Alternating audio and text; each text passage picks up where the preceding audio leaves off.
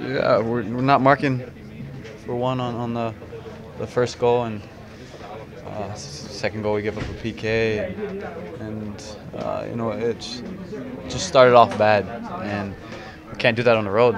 We have 5 games left, now 4, but we were in a position today to I think move back in the first place, but we didn't take advantage of it, and we have 4 games left to get a supporter shield and start winning some games going into the playoffs. I mean, it's a tough Western Conference. You can see the 9th place team can have a day like they did today, where everything was kind of going from their flicks and their passing, and their goalkeeping was all on today. So a very tough team, and a game in the Western Conference you expect every single game.